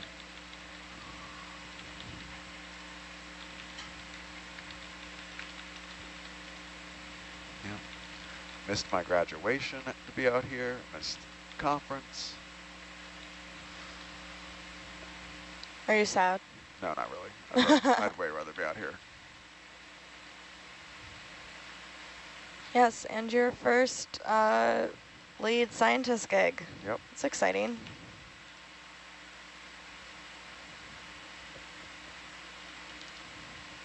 Congrats on that, by the way. Thanks.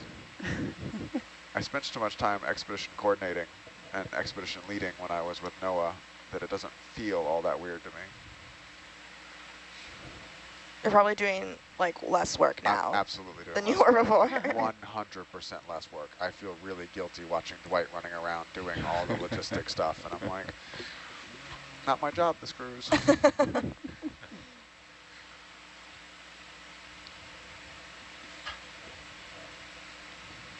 Come up just 5 meters for me. Copy that, hauling in 5. So as a former expedition leader and as a science lead, is there a particular depth that you like to work at? It really, no. Short answer is no. I would say below 3,000 meters is pretty boring. But I just, probably this area, somewhere between like 1,600 and 600 is probably my favorite kind of depth range. If you get, once you start getting shallower, you start picking up mesophotic things, and it's really a different community in the shallower water that I'm just not as familiar with. But yeah, this kind of depth range, I really like the 1,800 to 800, 1,600. So yeah. What is mesophobic? Mesophotic. Oh, mesophotic. Yep, twilight zone. Yeah. I thought I was afraid of twilight there for a minute. You got 5 meters up. What is that? Can we look at this, please? Sure.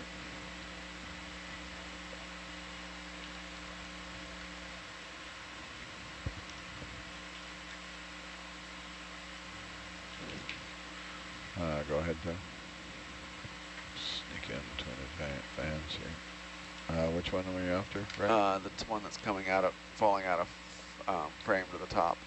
The whitish, bushy right. one. That one. Yep.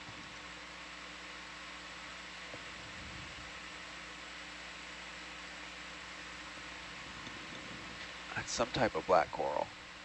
You can push in a bit more if you want. Yeah, definitely an anthropitherian of some type, but I don't know, I can't get it past black coral for now. I'll have to look that one up later, but that should be good for a reference for later. Thank you. Okay, let me just float up there.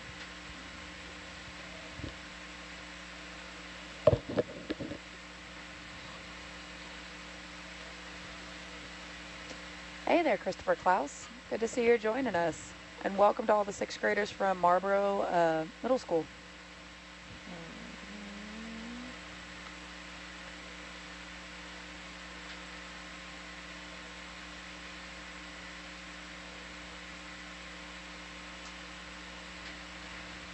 Okay. That's a, yeah. I'm wondering like why only some of these rocks are oxidized. If it was just this one, then I would say this is fallen, but there's a couple of them. But I don't know why it's just in this area. Should we snag one so you can look at it on deck? You know what? Sure. I've been very not wanting to make rock collections, but maybe, I don't even know where it is though. Really angular ones back there behind the coral. There is like this really oxidized one that was kind of back where we were before that I could see in the still camera image. It's this one. Yeah. Sorry, I'm not sure which one. I think it might be over to the left. Looking for a very brown rock. Kind of rust colored.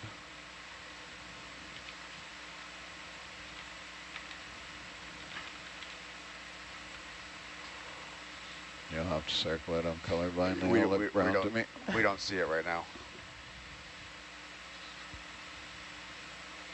We're looking.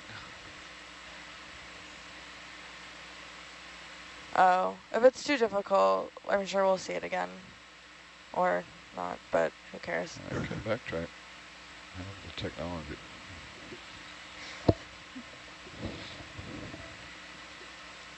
It was basically where we were sitting looking at that white coral we just zoomed in on. It was in the foreground.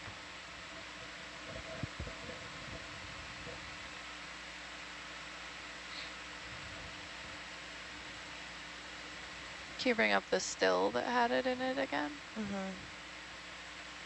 It was somewhere in here, wasn't it?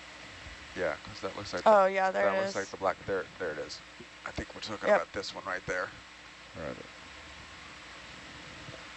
Good eyes.